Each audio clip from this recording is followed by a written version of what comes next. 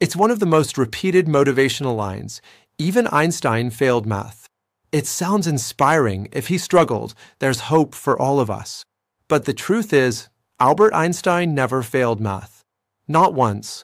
He was ahead of his peers from an early age. By 12, he was self-teaching algebra and geometry. By 15, he had already mastered calculus. A professor even noted that Einstein was brilliant in math and even more brilliant in physics. So, where did the myth come from? It likely started from a misunderstanding of the Swiss grading system, where 6 was the highest grade, not 1. Some early articles misinterpreted his transcripts and wrongly reported failure.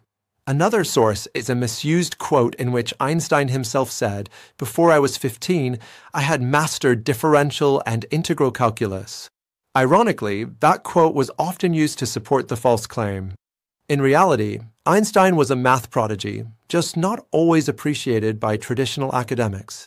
The myth may be false, but the real story is still inspiring. Even geniuses face rejection when they think differently.